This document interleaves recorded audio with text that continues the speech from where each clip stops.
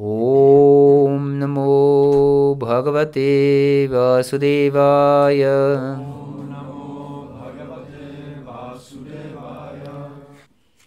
We're reading from Srimad Bhagavatam, Canto 10, Chapter 66, entitled Paundraka, the False Vasudeva. Text 25. Čteme ze Srimad Bhagavatamu z 10. zpěvu z kapitoly 66 nazvané Paundraka, napodobitel Vásudevy, sloka 25. Shirah patitam alokya Raja dvare sakundalam Kimidam kasya vavaktram Iti shamshi shire janaha. Translation.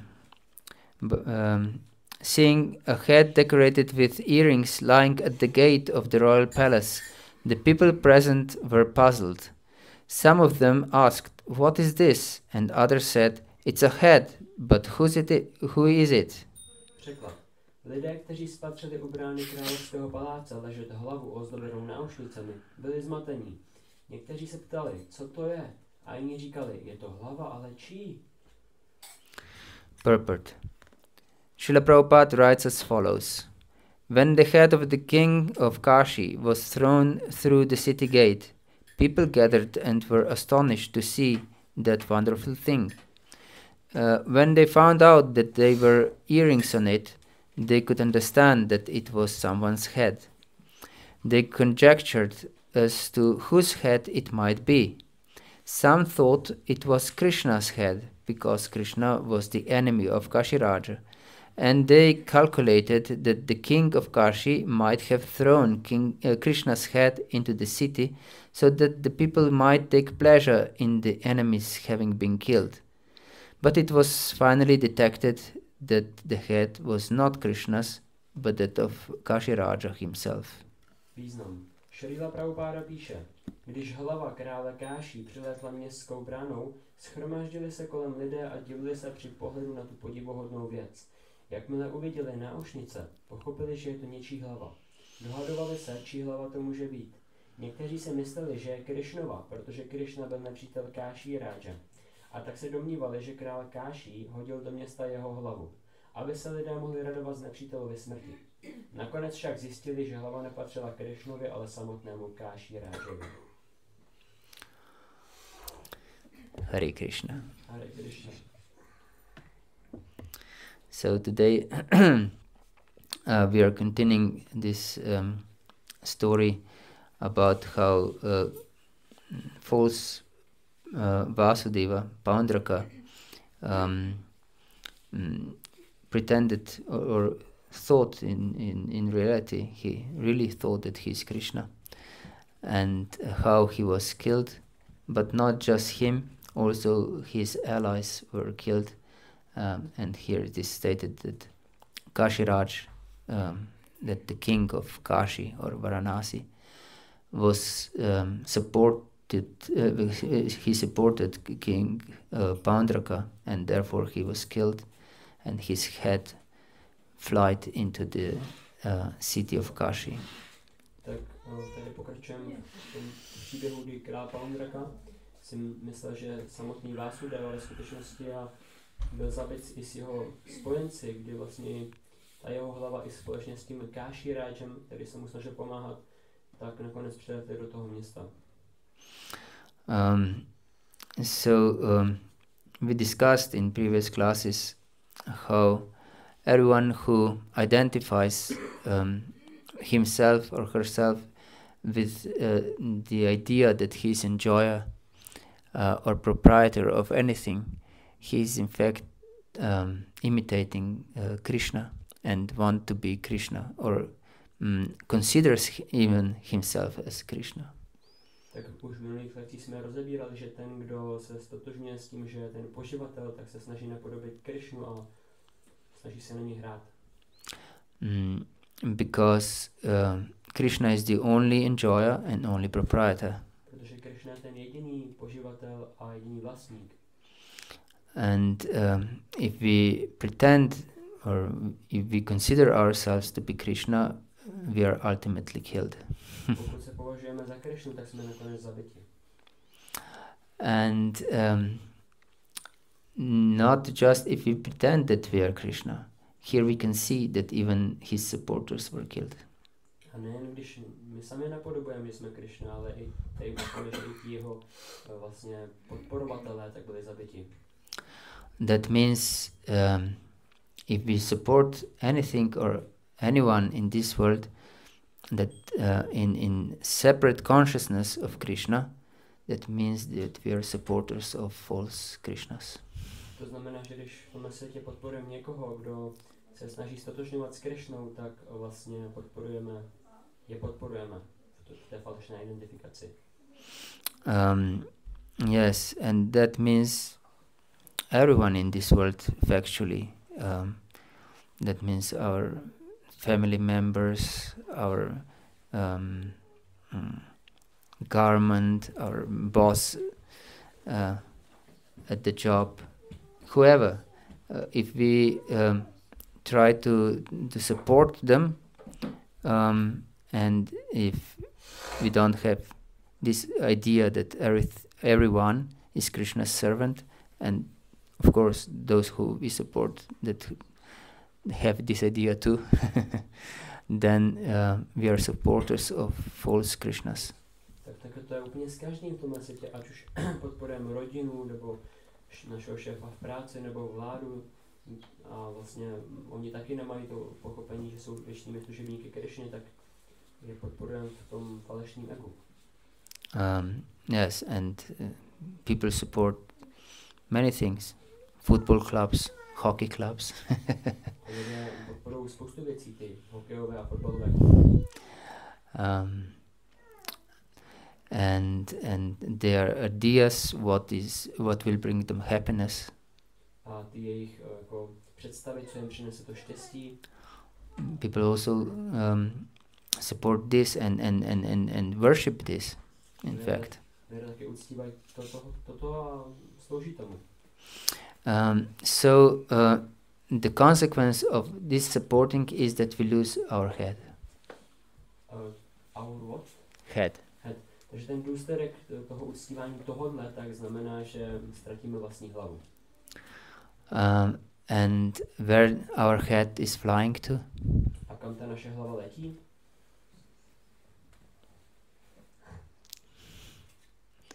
Have an idea, please? Napadá vás něco?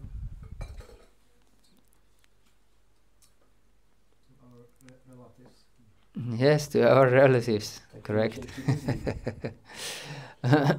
But our relatives are in fact everything we are depending our life on. Tak, ale příbuzní to ve skutečnosti jsou všichni, na kterých ten náš život závisí. So we can examine our thoughts, where they take shelter to. Tak můžeme jako prozkoumat ty naše myšlenky, kde vlastně berou útočiště. So that's where our head is flying to. Tak to znamená, tam ta naše hlava letí. Yes, and if our head is flying towards Krishna's enemies, then everyone will be disappointed.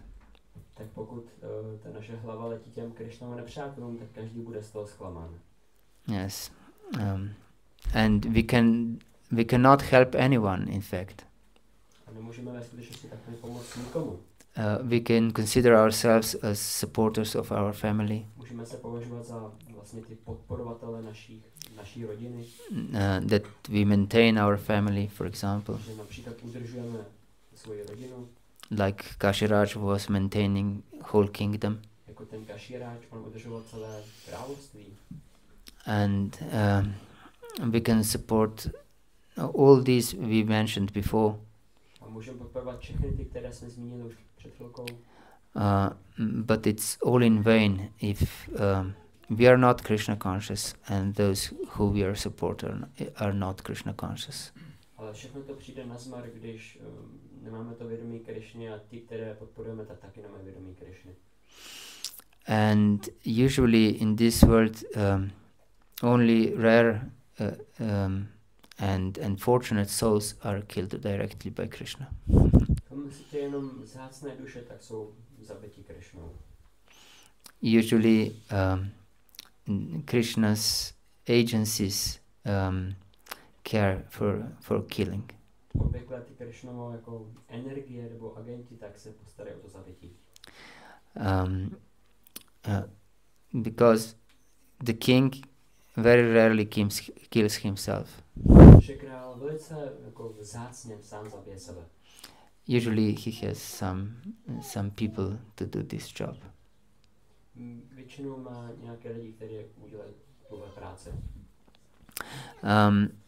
So it's important to have this in mind. For example, there is one interesting thought in the Bible. Jedna taková zajímavá myšlenka v Bibli. Where it is said that the God is jealous God. Je řečeno, že Bůh je jako žádlivý Bůh. And we may consider this as a bad quality, isn't it? A my to můžeme považovat jako špatnou vlastnost.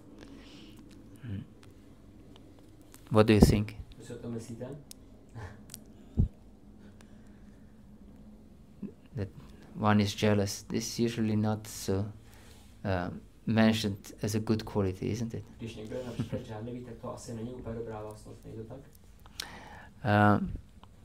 But in fact, it means exactly this. If one does not surrender to Krishna, his head goes off.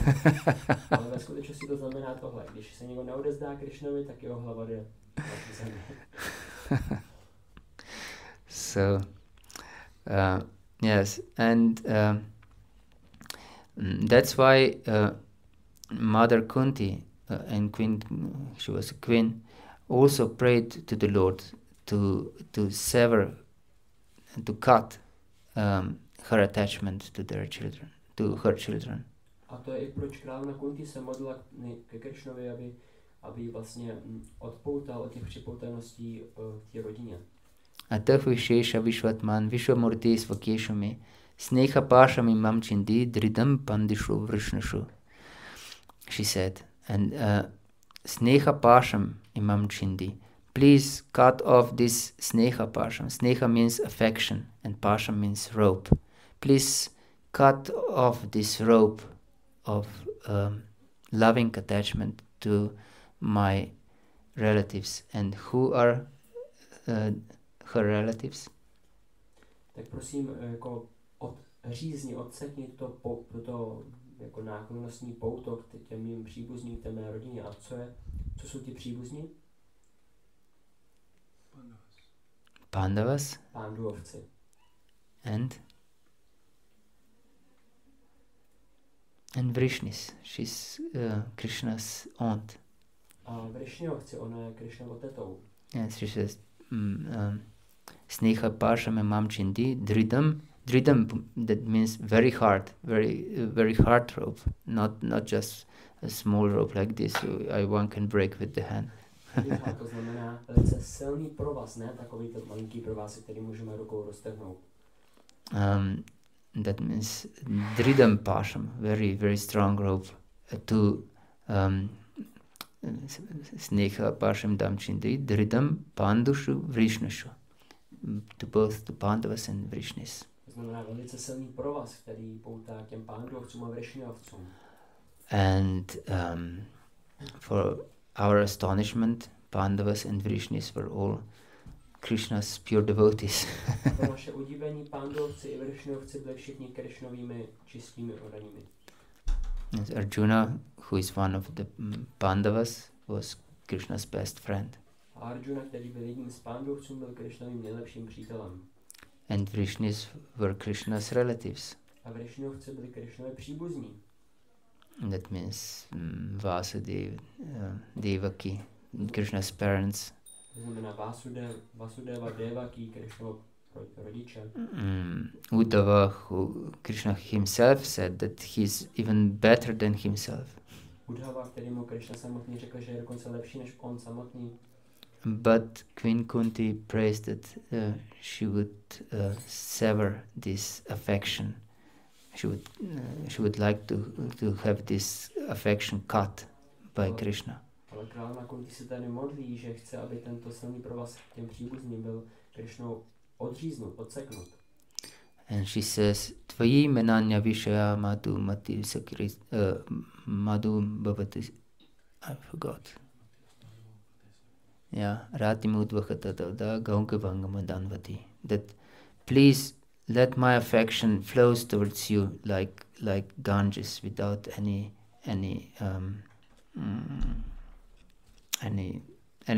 that would put something between me and you. Tak nech tu moji náklonnost, tak plyne pouze jen k tobě. Je stejně jako Ganga, které nic nepřekáží v cestě, aby mohla proud, jako téci. And we can know that the great rivers like Ganges find their way over obstacles, around obstacles, beneath obstacles, but they just flow towards the sea. A víme, že ty velké řeky, jako například Ganga, tak oni si dokážou poradit s těmi překážkami, že je buď obeplujou nebo podplujou, ale jakkoliv se nakonec dostanou k tomu moři. Yes, and this should be also our determination. A to by mělo být i to naše odhodlání. To achieve this our ultimate destination. Dosáhnout té konečné destinace. And what is our sea? What is our ultimate destination? A co je to naše moře? Co je to naše konečná destinace? Krishna. Krishna. And more specifically? A více jako specificky? Pure devotional service. Yes, and even more specifically? Čistá denná služba a ještě více specificky? Goloka Vrindavan. You said something? Please tell us more. More specifically. Ještě více specificky. Prema? Yes, Krishna's prema. Ano, Krishna prema. That means pure love of Krishna. To znamená čistá láska ke Krishnovi. This is our goal. To je náš cíl. Because it is said in the third canto of Srimad Bhagavatam, Salokya sarshti samipya sarupya katvam apyuta dhyamana negrihnati vinamat sivanam janaha. That the devotees don't care for different kinds of liberation if they are devoid of service to Krishna. Tak ve třetím stavu Srimad Bhagavatamu je řečen ten verš, že odaní se nezajímají o různé druhy osvobození z tohoto světa, když budou zbaveni vlastně té společnosti Krishny. So devotees are not eager to attain even Goloka without Krishna's service, without love for Krishna. Tak odaní ani nechtějí potom dosáhnout Goloky Vrindavany bez té služby Krishnovi. And of course there is no Goloka Vrindavan without Krishna's prema. A samozřejmě není žádná Goloka Vrindavana bez vlastně služby Krishnovi. And Krishna prema. A Krishna prema. So all your answers were correct. Takže všechny vaše odpovědi byly správné. But we should of course understand, because many times we can hear devotees in this mood of wanting liberation. I would just want to get out of this world, to go to Vrindavan. A měli bychom to více pochopit, protože často odaní uvažují tím způsobem, že by chtěli být už osvobození z tohoto světa a už z něho být pryč na Goloce Vrindavaně. And this is in fact a desire for liberation. A to je ve skutečnosti touha po osvobození. And this is not beneficial for devotional service. A to není příznivé pro oddanou službu. Yes, so we should know what our goal is. Tak my bychom měli vědět, co je tím naším cílem. And this goal is called prayojana. A ten cíl se nazývá prayojana. Yes, so we should know who we are, where we are, our starting point, and we should know what is our goal, and then we can know also what is the way towards our goal. Tak měli bychom vědět, kdo jsme, kde je ta startovní pozice, jaký je cíl, a pak budeme vidět, jaká je cesta. Yes, and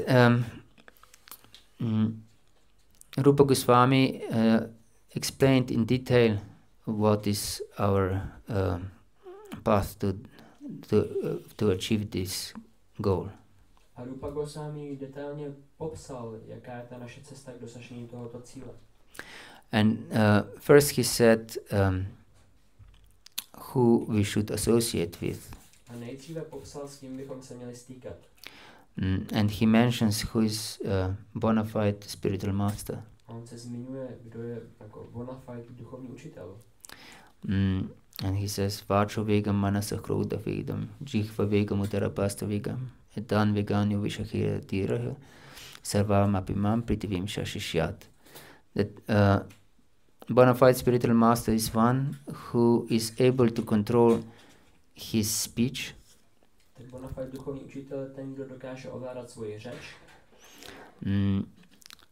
Vacho vegam, this Vacho means talking, his words are under control. Vacho znamená slova, že jeho slova jsou pod kontrolou. And he controls his mind. Ovládá svoji mysl. So, as we said that Jesus said that whatever is in the heart, that will come out also from our mouth. Tak jako Ježíš řekl, že to, co je v našem srdci, také vyjde z naší pusy. So we can judge also mind by speech. Taky můžeme také jako judge, posoudit tu mysl podle té řeči. And then krodha means anger. Krodha znamená hněv. And anger is very difficult to control. A hněv je velice obtížný ovládnout. So if one is easily angered, that means that he's not under control. Tak pokud se někdo snadno rozhněvá, to znamená, že není pod kontrolou, protože se neumí ovládat. So we should consider also this feature. Tak měli bychom jako zvažovat i tuhletu vlastnost. Jihva vegam is the next one. That means the pushing or instinct of the tongue. Tak ten další bod je, že umí ovládat nátlaky jazyka. And tongue, that means that one is very fond of, or he has big desire to taste something very tasty. A tím jazykem se myslí, že ta osoba má velice ráda, nebo chce něco hodně ochutnávat. That doesn't mean that we should avoid by all means the tasty prasadam. To neznamená, že bychom se všemi prostředky měli snažit vyhnout chutnému prasádam. Not at all. To vůbec. But if we are attached to have tasty prasadam and we are disturbed if we don't have it, then that means that we are attached to that we don't have our tongue under control. Ale pokud jsme připoutaní k tomu, že musíme mít dobrý prasádam, a když není, tak jsme jako zklamaný, tak to znamená, že jsme připoutaní k tomu jazyku. And then is udara, is belly. A pak je udara, to znamená žaludek. And if our craving is to fill our belly too much, just because of this craving, that means we are also, or this person we are looking for as a guru is not bona fide. He has some problem. Tak pokud ta osoba příliš dychtí potom, aby měl naplněný žaludek, tak to není ten guru, po kterým bychom se měli jako hledat, vidět. Yes, because this is also a pushing of the body to fill our belly much as possible.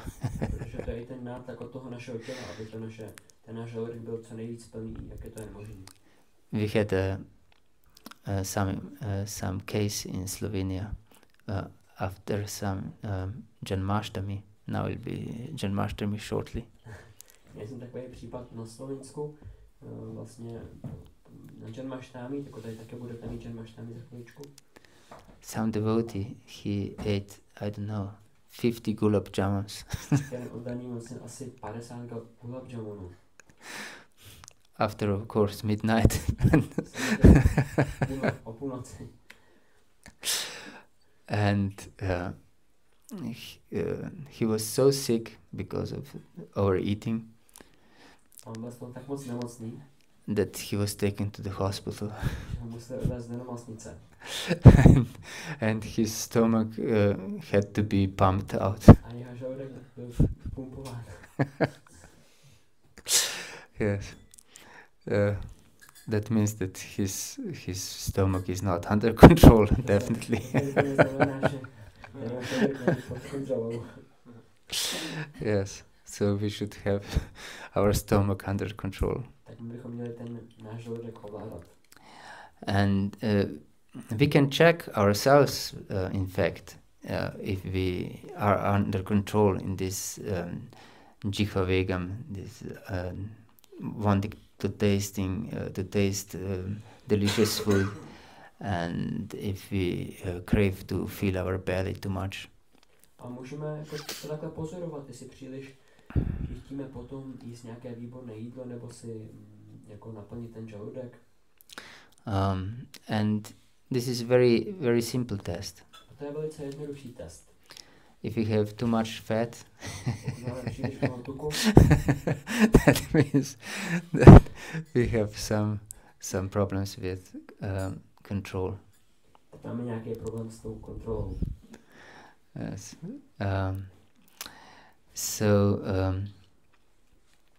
And then udarapasta vegam, that means also our genitals. A to udarapasta vegam, tak to znamená i naše genitálie. And we can see that Jai Shinitai Navadip Chandra ki Jai. And we can see in different spiritual communities, they have many problems with this. A můžeme vidět, že v těch jiných duchovních komunitách s tímhle mají konkrétně velký problém. And even our Society for Krishna Consciousness is not exempt from this.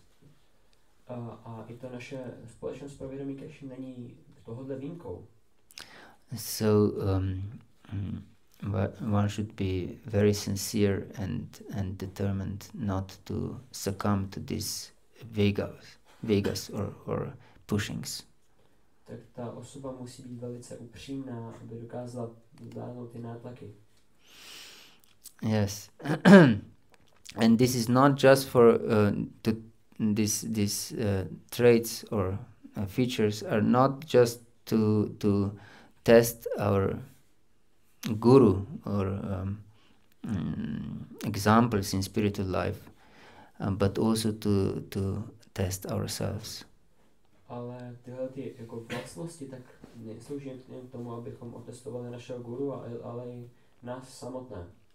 Because Lord Chaitanya said, Prithviche ache yati nagaradigram sarvatra pracharhoiben morana, that my name will be heard in all villages and towns of the world. Protože pán Chaitanya řekl, že to moje svaté jméno bude slyšeno v každém městě, v každé vesnici, které po celém světě. And so the conclusion of Lord Chaitanya, and also Prabhupada writes about this, that everyone should become a guru. Takže ten závěr pána Chaitanya a i dokonce Šrila Prabhupada o tomhle hovoří, tak je, že každý by se měl stát guruem. So all of you should follow this. Takže všichni tady z vás byste to měli také následovat. All of us. Všichni z nás. Yes, and we had for a few days this seminar on how to raise our children in Krishna consciousness. A před pár dny jsme tady měli ten seminář na to, jak vychovávat děti ve vědomí Krišny. And we explained that mother is a child's first guru. A my jsme vysvětlili, že ta matka tak je prvním guruem toho dítěte. So mothers are also guru. Takže matky jsou také guruji. So mothers should check if they're proper gurus. Matky by měly zkontrolovat, jestli jsou jako těmi správnými guruji. And husband is considered a guru of his wife. A manžel se považuje za guru své manželky. So he should check himself, is his proper guru. Tak on by měl zkontrolovat sám sebe, jestli je správným guruem. And of course brahmacharis are being trained to be preachers. A samozřejmě brahmačarí jsou trénováni, aby byli kasateli. And every preacher, even if we preach just with our example, is also guru. A každý kazatel, i kdyby kázal jenom vlastním příkladem, tak je také guru. So we should know that this is applicable, this explanation, what is a proper spiritual master, should be applicable also to us. Takže můžeme vidět, že tento jako návod, jak se má guru chovat, tak je aplikovatelný i pro nás. Yes, that's why Rishabhadev states that no one should become a guru, a father, a mother, a husband, or even deity or relative if he's not able to deliver those who are dependent on him. Tak to je proč Rishabhadev říká, že nikdo by se neměl stát guruem, otcem, matkou, nebo manželem, nebo i dokonce božstvem, pokud se nedokáže postarat ty svoje svěřence a vysvobodit je. And then he explains path to perfection, how to attain this state of consciousness. A potom vysvětluje tu cestu, jak dosáhnout tohoto stavu vědomí. And first he mentions what is detrimental for this. A první se zmiňuje, co je pro tohle detrimentu škodlivé. And he says, Atyahara prayasascha prajalpaniyamagraha jana sangascha lolyamcha shadbir bhakti vinashati. That these 6 items destroy our bhakti. On říká, že těchto 6 jako věcí tak ničí naši bhakti. Ahara means eating. Ahara znamená jezení. And today is Ekadashi. Dneska je Ekadashi. So Krishna introduced these fasts for Ekadashi and for appearance days of acharyas and Lord's incarnations, just to check this pushing. Takže Krishna nastavil tyto půsty i při třeba příchodu áčáriů nebo různých inkarnací, aby vlastně jsme dokázali ovládat ten nátlak těchto tělesných potřeb. And Vishwanath Chakravarti Thakur writes in Ragavartma Chandrika that fasting for Ekadashi, for example, is the way to develop love for Krishna. A Vishwanath Chakravarti Thakur se zmiňuje v jedné ze svých knih, že ten půst na Ekadashi je jedna z cest, jak rozvinout lásku ke Krishnovi. So it's very beneficial for us. Je to pro nás velice příznivé. And ati means too much. A ati znamená příliš mnoho. Atyahara then means too much eating. Atyahara teda znamená příliš mnoho jíst. And other meaning, as Prabhupada is explaining, is too much collecting things. A Šla Prabhupada vysvětluje ten i jiný význam tohoto slova, že to znamená příliš hromadit věci. Yes, and both stems from the same craving, and that means that we feel insecure, that our emotions are not pacified, and so we want things, either we want to eat them or have them. A oboje dvě věci pochází ze stejného vlastně problému, že my se cítíme jako nejistý, protože jsme nějakým způsobem emočně nespokojení a snažíme se ty co nejvíc toho sníst, nebo co nejvíce si vlastnit. And so the modern places of worship are what? Takže ty moderní místa uctívání, to jsou co? Yes, big shopping centers. Tak to jsou ty velké obchodní centra. Because people are deeply disturbed and emotionally dissatisfied, and they want to somehow or other be pacified. Protože ty všichni lidé jsou hluboce rozrušení a emocionálně nespokojení a chtějí někoho nebo něco sobě uklidnilo. And on the other hand, there is also more and more increasing problem of obesity. A na druhou stranu tak tady je mnohem větší a větší problém, že vzrůstá ta obezita. So we can see that this is the first obstacle that Rupa Goswami explains. Tak můžeme vidět, že to je ta první překážka, kterou Rupa Goswami popisuje. And not just obstacle. He says that Shadbir Bhaktir Vinashati, that those 6 items destroy our bhakti. Not just obstacle, it destroys our bhakti. Ne, že by to byla jen překážka, ale Rupa Goswami vysvětluje, že všech těch 6 předmětů, těch věcí, tak zničí naši bhakti. Yes, and then then is prayasa, over endeavoring for material benefits. Pak je prayasa, to znamená přílišné snažení o hmotné věci. Yes, so we can also check how we can check this. Tak můžeme taky tohle posoudit. A jak to můžeme na nás posoudit? If we don't have time for Krishna consciousness, for quality time for Krishna consciousness. Pokud nemáme žádný kvalitní čas pro Krishna vědomí. If we don't have quality time for our japa. Pokud nemáme opravdu jako kvalitní čas pro naši japu. That means only japa and nothing else in this world. To znamená, že v tu chvíli jenom japa a nic jiného v tomhle světě. Especially not smartphones. Zvláště ne telefony. Then we over endeavor, even if we just are lying on sofa. Tak to se příliš snažíme, i když jenom ležíme na gauči. Yes, because this lying on sofa is over endeavoring, because we don't find quality time for our spiritual life. Tak to ležení na gauči je to přílišné snažení, protože si nehledáme čas na ten duchovní život. And then it is prajalpa. A pak je prajalpa. And we discussed this in our seminars or classes. That prajalpa means to talk, to gossip about others. A už jsme to diskutovali na předešlých lekcích, že prajalpa znamená jako drbat nebo pomlouvat druhé. And this is one of the most pervading disease of human being. To je ta nejvíce jako všeprostupující nemoc lidských bytostí.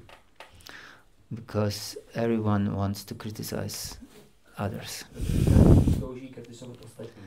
And we cited the example of one bishop from South America. A už jsme tady říkali ten jeden příběh toho jednoho biskupa v Jižní Americe. Who said that it's completely impossible to avoid gossip. On říkal, že je úplně nemožné, že absolutně nemožné se vyhnout tomu pomlouvání. Because everyone are gossiping. So it shouldn't be counted as a sin. Takže by se to nemělo počítat jako hřích.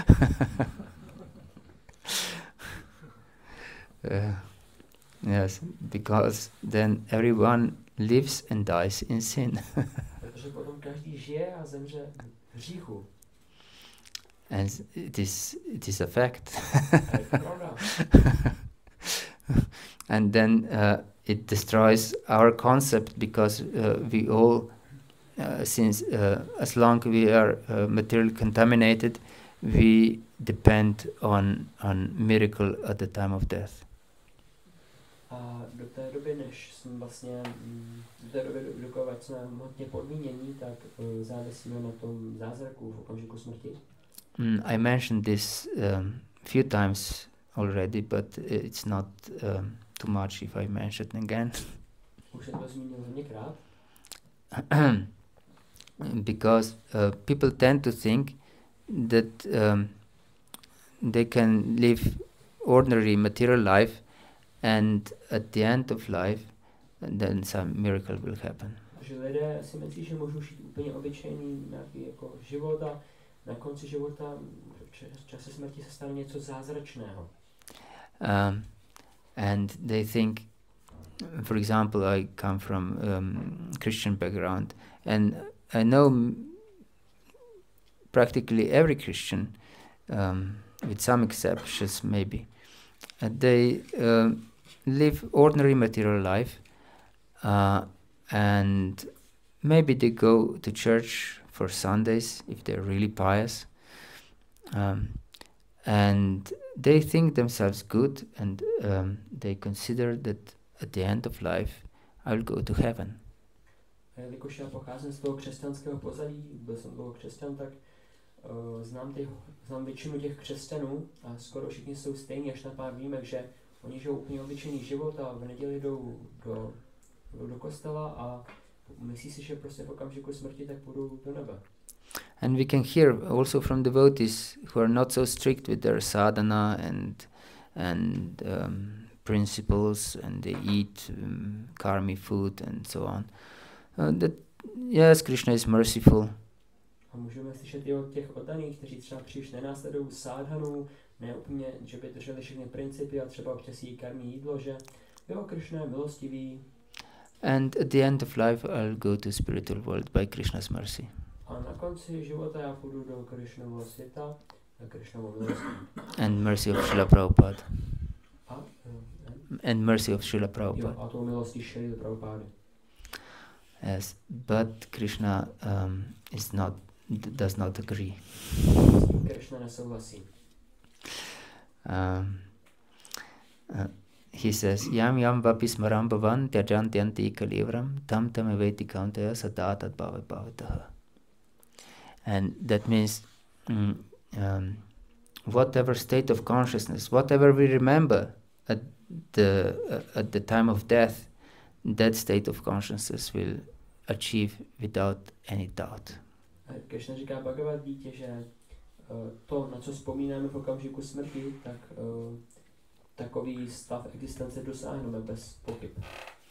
That means whatever consciousness we have now, that of consciousness we will attain. That there will be no change. To znamená, že takové, jaké vědomí máme nyní, tak takové vědomí dosáhneme, nebude tam žádná změna. And that means there will be no miracle. To znamená, že to nebude žádný zázrak. Yes. No miracle. Žádný zázrak. So if you want to be in spiritual world after death, tak pokud chcete být po smrti v duchovním světě, we should be in spiritual world now. Tak měli bychom být v duchovním světě už teď. Yes. And this is extremely important. A to je extrémně důležité. Because death is a traumatic experience. Že smrt tak je automatická Traumatická zkušenost. Yes. Everything is stops at the time of death. At this process of dying. Všechno se zastaví v té smrti, v tom procesu umírání. Our lungs are being shut down. Naše plíce selhají. Our kidneys. Naše ledviny. Our liver. Naše játra. Our blood circulation. Naše cirkulace krve. Our senses. Naše smysly. Everything is being shut down. Všechno tak selhá. So it is really traumatic experience. Takže je to velice traumatická zkušenost. And we can know if we are now, when everything is relatively okay, if we are disturbed, how difficult it is to concentrate on the holy name. A my můžeme sami znát, že i teď, když všechno se je v pohodě, tak když jsme trošku rozrušení někdy, tak je velice obtížné se soustředit na svaté jméno. And how can we think of Krishna in this condition if we are not trained in this way? A jak můžeme teda myslet na Krishnu, když jsme také podmínění a nejsme také trénováni? It's completely impossible. Tak je to absolutně nemožné. So our head will fly towards our family. Ta naše hlava polетí k té naší rodině. Yes. And our family is where our heart is. Naše rodina je tam, kde je naše srdce. And if our heart is with Krishna, then our head will fly towards Krishna. A když to naše srdce je u Krishny, tak ta naše hlava poletí ke Krishnovi. Yes. I think I will end with this. We didn't discuss everything what is destroying our bhakti, and there are also 6 items that support our bhakti, but I think we don't have any more time. Tak já si myslím, že tady skončíme, ještě jsme neprobrali všech těch 6 věcí, které zničí tu naši bhakti a ani těch 6, které ji posílí, ale už asi nemáme čas. So is there any questions? Tak máte nějakou otázku? Or comments? Nebo nějaký komentář? Or doubts? Nebo nějakou pochybnost? Yes, please.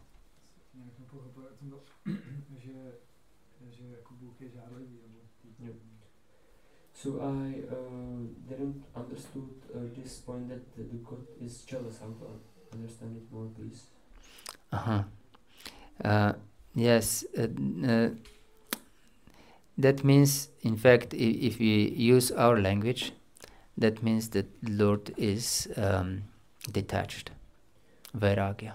This is one of his opulences. To ve skutečnosti znamená, když použijeme ten náš jazyk, že Pán je vlastně odpoutaný, vairagya. And that means that he's not attached that everyone should love him. A to znamená, že není připoutaný, aby ho každý miloval. If you want to love anything else, he will even support you. Pokud chcete milovat něco jiného, on vás tomu podpoří. Because he explains in 7th chapter of Bhagavad-Gita, he says, yo yo yam yam tanum bhaktiha shradayartutam ichati tasyachalam shradam tamiva vidadamyaham. That whatever is your focus, your faith, he will make your faith more firm. Tak v 7. kapitole Bhagavad-Gita Krishna vysvětluje, že cokoliv chcete věřit, cokoliv se zaměřujete, tak Krishna i posílí tu vaši touhu vlastně. Because we cannot do anything without faith. Protože nemůžeme nic jiného dělat bez víry. So we would be completely lost if we wouldn't have faith in anything. Že byli bychom úplně ztraceni, kdybychom neměli nic víru. We wouldn't do anything. Dělali bychom nic. So Krishna mercifully strengthened our faith in whatever we decide to put our faith in. Takže Krishna milostivě posílí tu naši víru, v cokoliv tu víru chceme věřit. So if we want material things, he will strengthen our faith in material things. Tak pokud ji vkládáme v ty hmotné věci, tak on posílí tu víru v ty hmotné věci. And if we turn our faith towards Krishna alone, he will strengthen our faith in Krishna alone. A pokud tu naši víru přesměrujeme ke Krishnovi samotnému, tak on tu naši víru posílí. So, but as it is explained also by Jesus, ale také jak je vysvětleno Ježíšem, that no one can serve 2 masters. Že nikdo nemůže sloužit 2 pánům. So then one will hate one and serve the other, in fact.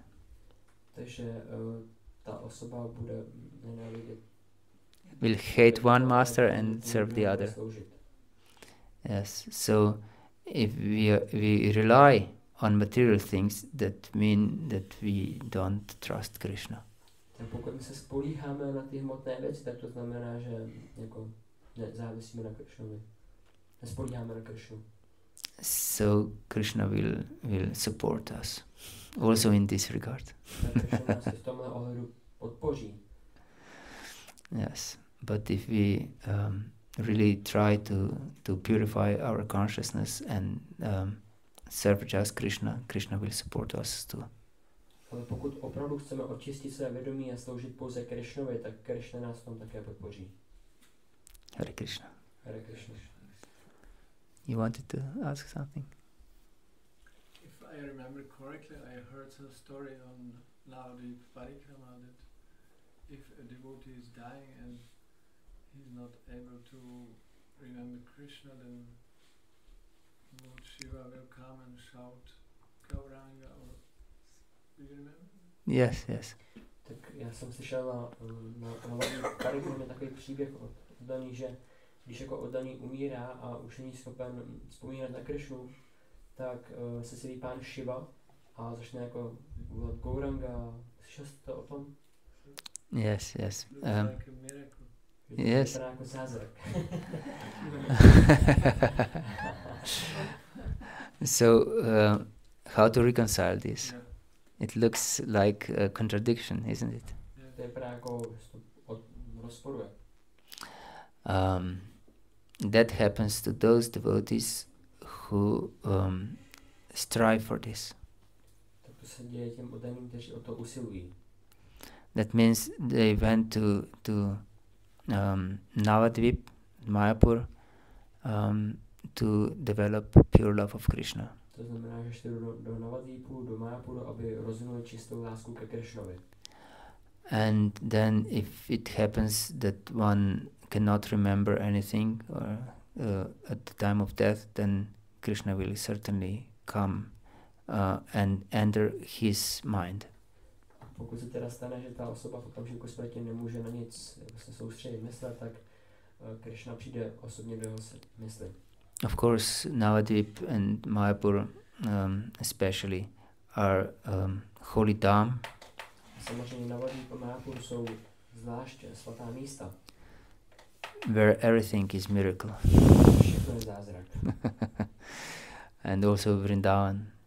But we can see, and also explained by Prabhupada, that if one is sinner and depends on mercy of the holy dham, he becomes a pig there.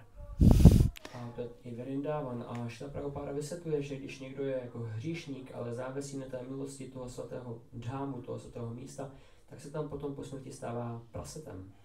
Yes, or a monkey. Nebo opicí. So there are also very, very elevated human beings, of course, to live at the holy place. Takže velice znešené lidské bytosti žijí na tom svatém místě. But of course this is not our goal. A samozřejmě to není náš cíl. So but even if we don't live in the dham or live our body in the dham, if we strive all our life, or at least from the beginning of our Krishna consciousness, to be Krishna conscious and to give everything to Krishna, then if we are not able to remember Krishna at the time of death, Krishna will nevertheless enter our mind. A když nežijeme na svatém místě, ale celý život se opravdu usilujeme o to dosáhnout vědomí Krishny a v okamžiku smrti nebudeme schopni na něj myslet, tak Krishna nám pomůže. Yes, because we are determined to achieve this, so Krishna will help us. Protože my jsme odhodlení toho dosáhnout, takže Krishna nám pomůže. But if we are attached to material enjoyments, a pokud jsme připoutaní k hmotným požitkům, then Krishna will also help us. Krishna nám taky pomůže. Or if we have divided desires, nebo pokud máme takové jako rozdělené touhy, also for Krishna and also for material enjoyments, I pro Krishnu, i pro hmotné požitky, then of course we shall have time to purify ourselves. tak ještě budeme mít potom ten čas se dál očistit. Krishna will help us to take another birth to purify ourselves. Krishna nám pomůže se znovu narodit, abychom se mohli znovu víc očistit. Hare Krishna. Hare Krishna. Yes, please. Hare Krishna, se chtěl zeptat, jak první mluvil o tom, že když chceme jako do duchovního světa, že to je jako osvobození. Ale co když ten důvod je takový, že tam chceme kvůli tomu, aby jsme tady nebyli atakovaný tou májou a mohli jsme tam jako krásně sloužit. Yeah. So as you mentioned that when we want to go to the spiritual world, that's a desire for liberation, but what if we want to go to spiritual world because there is no attack of Maya and we can more focus on the devotional service? If our desire is just to serve Krishna, then it's pure desire. Pokud ta naše touha je pouze sloužit Krishnovi, tak je to čistá touha. Then it's not desire for liberation. Tak to není touha po osvobození. And then we are not focused on going to the spiritual world, A pak se nezaměřujeme na to jít do duchovního světa, but we are focused on serving Krishna ale zaměřujeme se na službu Krishnovi. without obstacles. Bez překážek. So, and this is bona fide prayer, to pray to Krishna to remove our obstacles to even in our mind and consciousness and outside obstacles to pure devotional service. A to je ta správná touha, aby Krishna nás zbavil těch překážek, co jsou naší mysli vevnitř nebo venku, co nám brání v tom dělat čistou oddanou službu. But if we over-focus on just going to the spiritual world, that means that we want to be just liberated from this world. That is a desire for liberation. Pokud se zaměřujeme na tu touhu vrátit se do toho duchovního světa, tak to už je touha po osvobození. Then our pure devotional service is covered by jnana. Pak ta naše čistá oddaná služba je vlastně pokryta gyánou, zahalena. Because we understand that material life is full of misery. Protože my rozumíme tomu, že hmotný život je plný utrpení.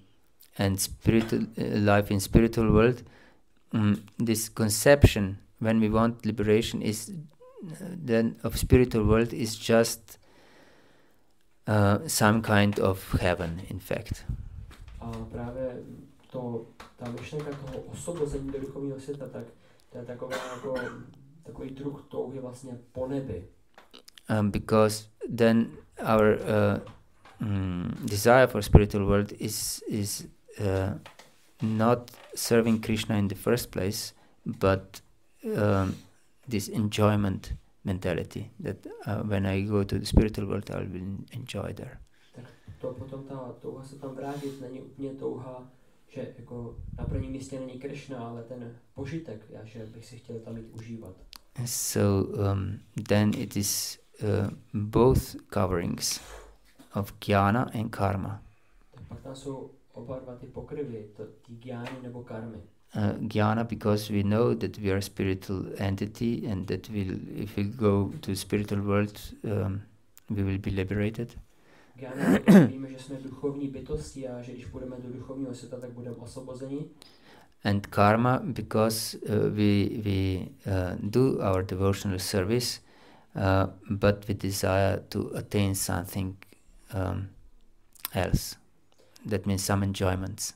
A karma, protože my děláme naši oddanou službu proto, abychom dosáhli něčeho jiného, konkrétně požitku. And that means that our devotional service is not pure. Not even our determination is not pure. A to znamená, že ta naše oddaná služba ani to naše odhodlání není čisté. And whatever is our sadhana, that will be our goal. Taková, jaká je naše sadhana, takový bude náš cíl. Yes, because the goal is always dependent on sadhana, on the process.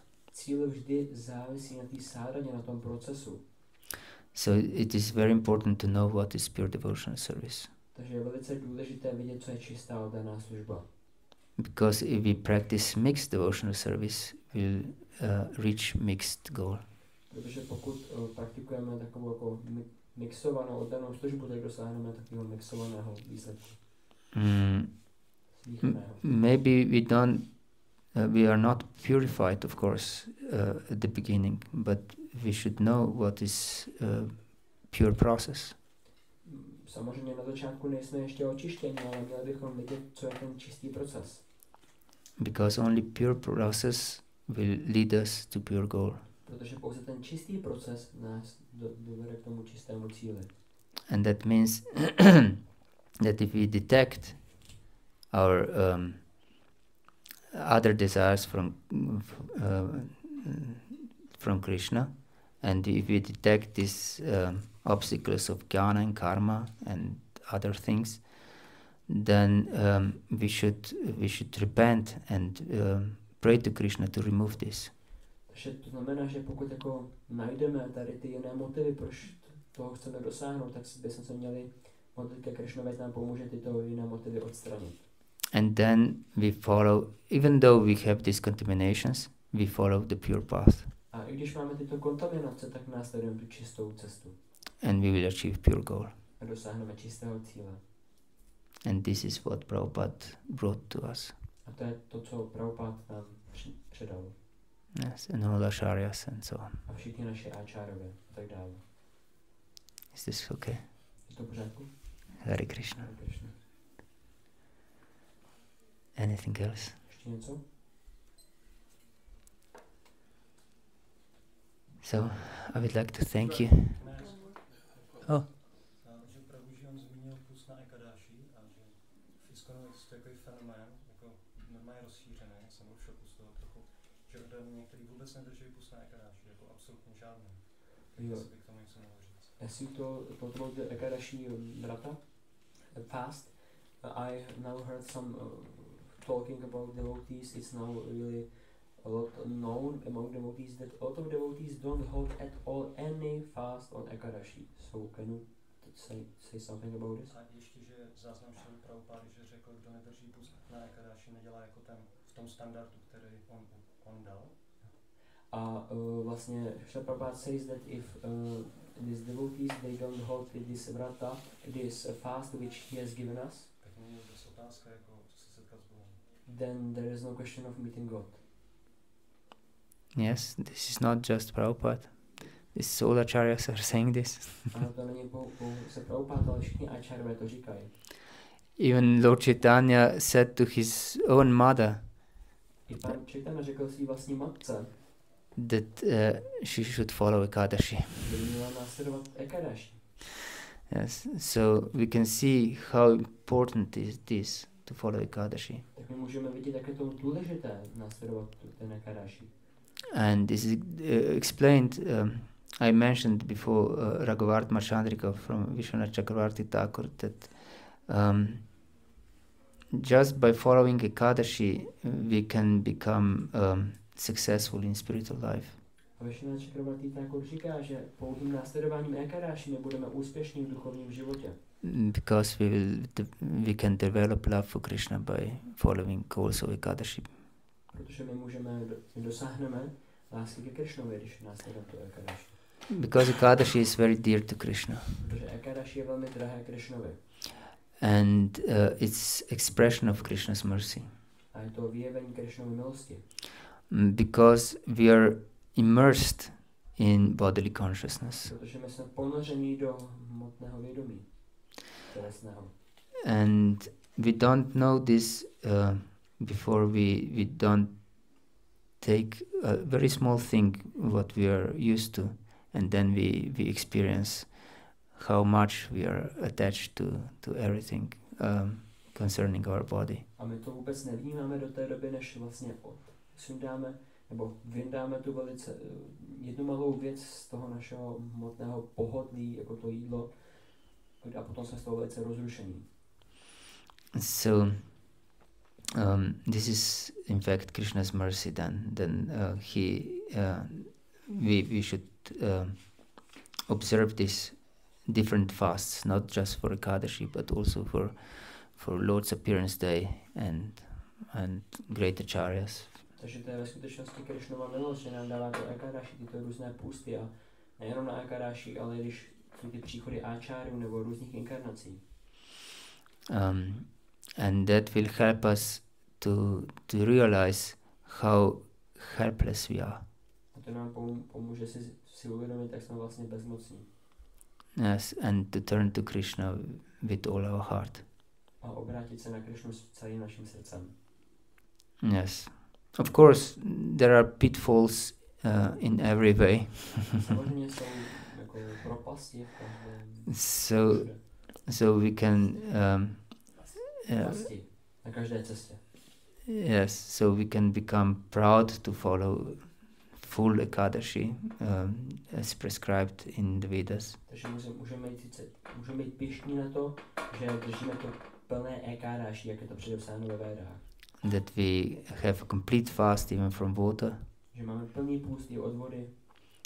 And we keep vigilance all night. A že i celou noc nespíme.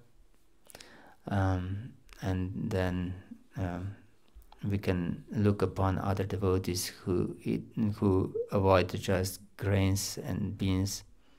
A pak se díváme na ty ostatní občané, kteří se vyhýbají pouze obilovinám a luštěninám. As sense enjoyers. So we should be very careful. Takže bychom měli být velice opatrní. But if we have this consciousness that they are very advanced and they can have prasad, of course Ekadashi prasad, but I'm very low and would like to get at least to the level of their servants. A pokud máme to vědomí, že oni jsou velice pokročilí a jako jí ten prasad, který je dovolený na to Ekadashi a já jsem velice pokleslý a chtěl bych se dostat na tu jejich úroveň oddané služby, then this is very good meditation and good if we follow such a fast. Pak je to velice dobrá jako meditace a je dobrý, že to držíme ten půst. So of course we cannot consider ourselves as devotees if we don't follow the prescriptions of our gurus. A samozřejmě my se nemůžeme považovat za oddané, pokud nenásledujeme jako to, ty pokyny našeho guru. So if Prabhupada says and acharyas and Krishna himself that we should follow Ekadashi, then we should follow Ekadashi. Takže když ta Prabhupada a Krishna samotně říká, že bychom měli následovat Ekadashi, tak bychom měli následovat Ekadashi. Yes, because devotee means that we don't have independent will. Protože oddaný znamená, že nemáme nezávislost. Yes, if we have independent will, then material world is the place for us. Pokud máme nezávislou vůli, tak hmotný svět je místo pro nás. We are just servants. Jsme pouhými služebníky. Whatever we are given, we accept. Cokoliv nám je dáno, to přijímáme. Yes. In fact, it's compared by acharyas that devotee is like a cow. A ve skutečnosti je řečeno áčáry, že oddaní jsou jako krávy. The cow that was sold to a new master. Kráva, která was sold. Jo, která byla prodána svým pánem. The new master. Jo, svým novým pánem. Yes. So we were sold from devotee is sold from material nature to Krishna. Tak oddaný je prodán tou hmotnou přírodou Krishnovi. And as a cow goes with new master and doesn't look back to her previous master. Tak a když ta kráva je s tím novým pánem, tak už se nahlíží za tím starším pánem. And she doesn't bother herself how will she survive. A ona už se nezajímá o to, jak přežije. What she will eat. Co bude jíst. Where she'll stay. Kde bude přebývat. she just faithfully follows new master. A ona pouze věrně následuje svého nového pána. And just gives milk to new master. Dává pouze mléko tomu novému pánovi. So we give our milk to our new master, to Krishna. Takže dáváme to mléko tomu našemu novému pánovi Krishnovi. And we don't bother about anything. A nezajímáme se o nic jiného. So whatever Krishna gives us, that we accept. Takže cokoliv nám Krishna dá, to přijímáme. And what he withdraws, we also accept. A cokoliv si vezme, to také přijímáme. And if we don't accept, then that means that we are looking back for our previous master. A pokud to nepřijímáme, tak to znamená, že se ohlížíme za tím starším pánem. And then of course Krishna will let us go. Samozřejmě Krishna nás nechá jít. Okay. Hare Krishna. Hare Krishna. Shri Prabhupada ki jai. Nitai Navadip Chandra ki jai. Nitai Gaur Premanande Hari.